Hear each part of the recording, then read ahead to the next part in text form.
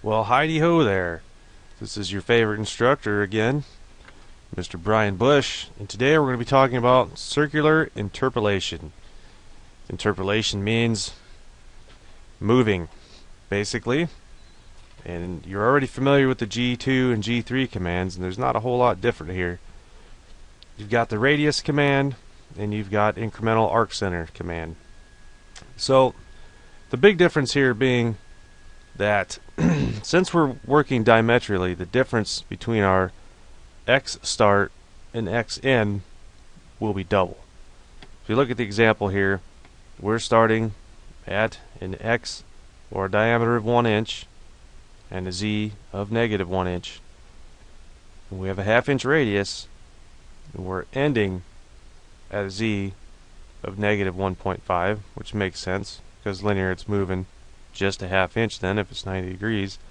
However, our diameter doubles because, going back here, sorry about that, go back here, you can see then, so the difference here, there was our start and our x right here, and there's the end at our x, and the difference between them is 1 inch, which is double the radius being swung. Now, you can also do this then incrementally, which is fine, except then the difference incrementally is still going to be the radius. So you're only moving then from, if this is u, because x is u, and z, w is z, so then this would be replaced with u 0.5 and w -0.5, r 0.5. So let's take a look then at, let's open up NC plot and just play around a little bit here. Start our first new program. So if we are going to start a new program, we need what? We need a percent sign. Then we need an O number. O, 1, 2, 3, 4, 5. Difference here, SL20 being the newer machine, is going to be 5-digit number. HL machine, which is the older machine, is going to be a 4-digit number. So this is going to be for the SL machine, we'll say. We need to then, when we load it, make sure that we save these in a folder that has a 3-digit number, 001, 002, you get the idea, and it can only be saved as this file name. Now in here, I can make a remark, which will show up on the control. I'm just going to call it remark.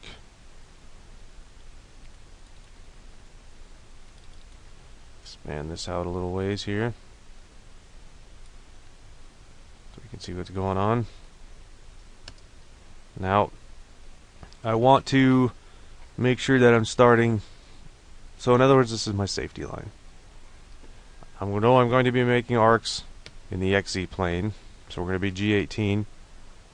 I'm going to be programming in feed per rev mode, which I believe is G99. But let's just see. Let's just go back here and update programming. Click on G codes quick. See what we got here. Nothing. Okay.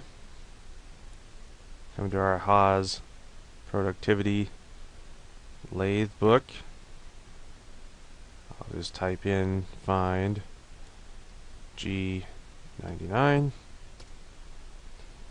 feed per revolution. Sure enough, that's what I wanted. I'm going to go back to page 30 again.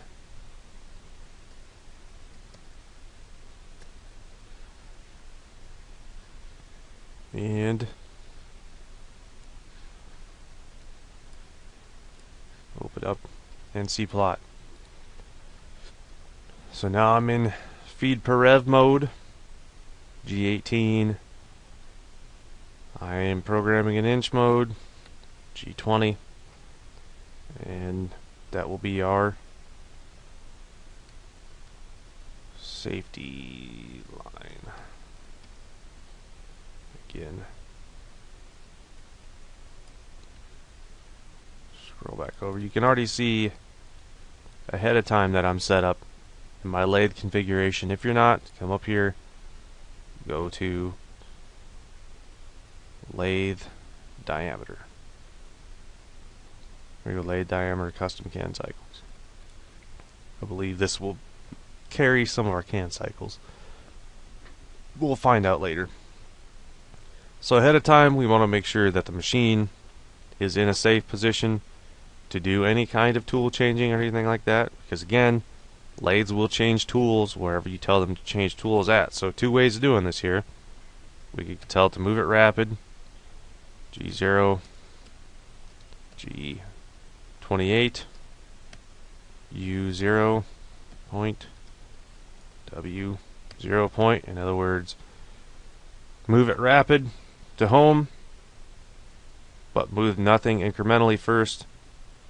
That one's confusing to me. I choose to do this. G0, G53, X0, move machine coordinates X0. Again, it's modal, so we need to put it on the other line. We'll move X first. G53, G53, Z0 point. Move home. Now we can change tools. Well, we'll just pick up tool number 1. So if we go tool 1, offset 1. That's all we have to do. Offsets are now instated. So long as our setup is correct, we will not smash a tool. Now, let's, for now, just example this part to be this one. I'm going to move to a safe position first outside of the part. So I'm going to move at rapid, G54, so long as my setup is correct, we'll be okay. I'm going to go to an X of 4.6 and a Z of 0.1, which means I'm approaching the part out here. I'll call this the approach.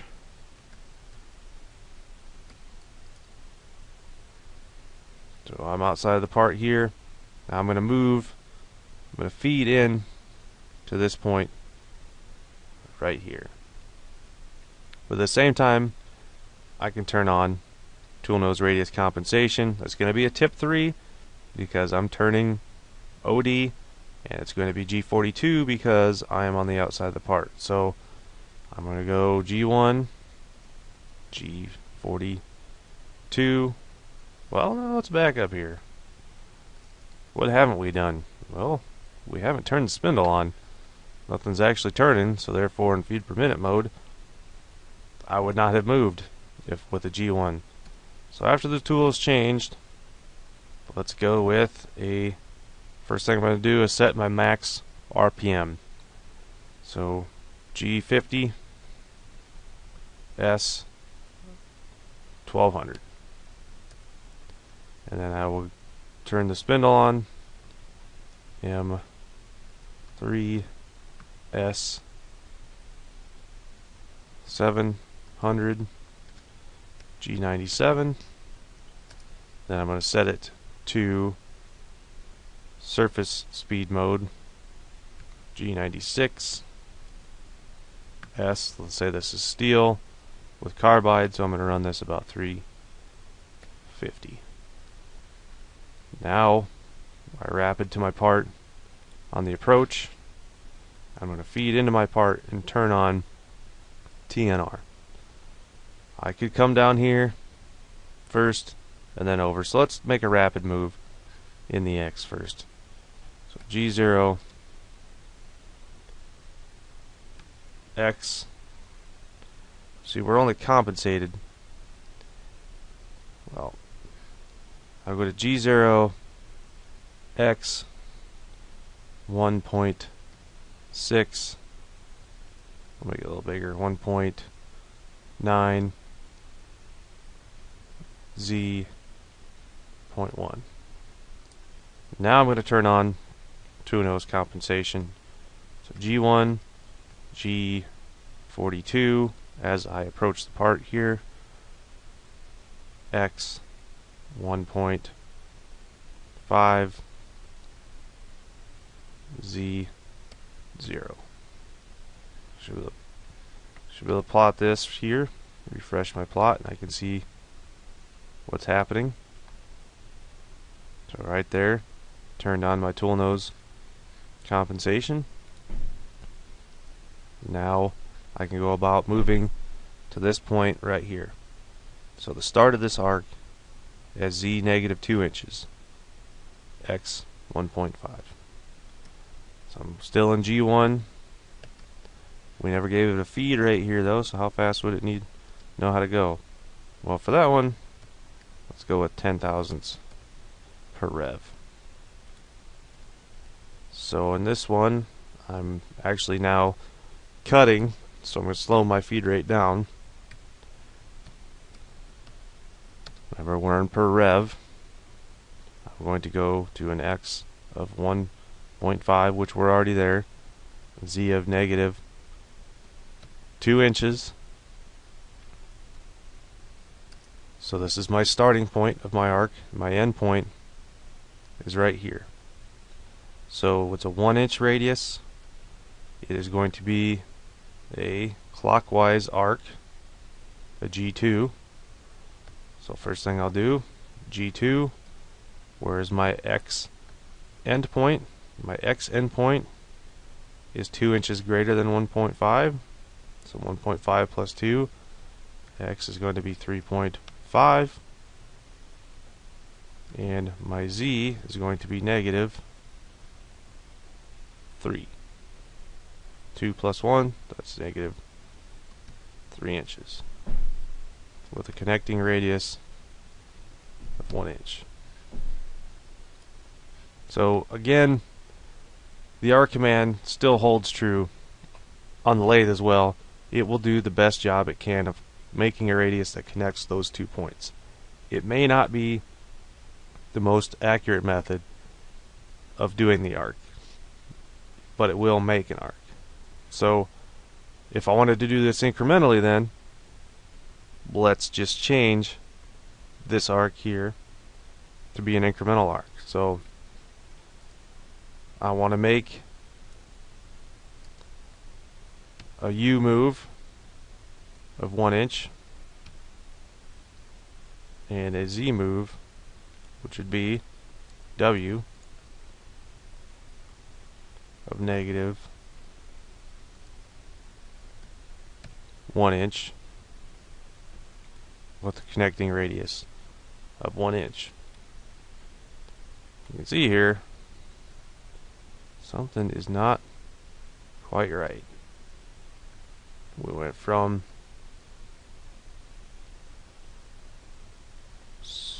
1 inch.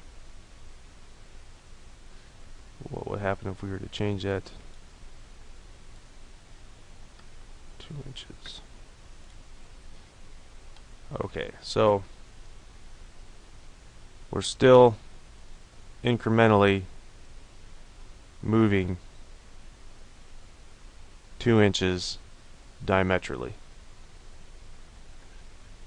to make that arc, but only moving 1 inch in the Z back.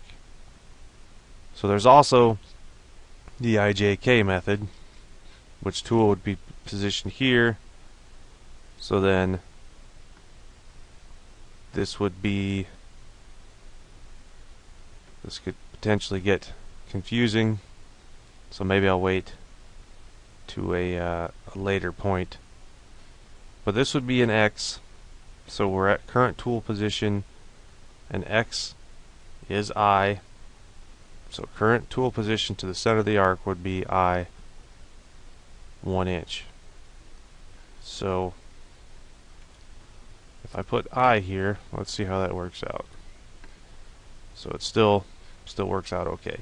And we should get a more true radius based on arc center. So that's basically how to swing an arc in a nutshell, and how to start the program. Granted, I only did one arc for you, but I did 3 types of that same arc. So you should be able to go through then and make your first program. I'm going to put a project in eCompanion circular interpolation unit, and you will complete that. Thank you for watching.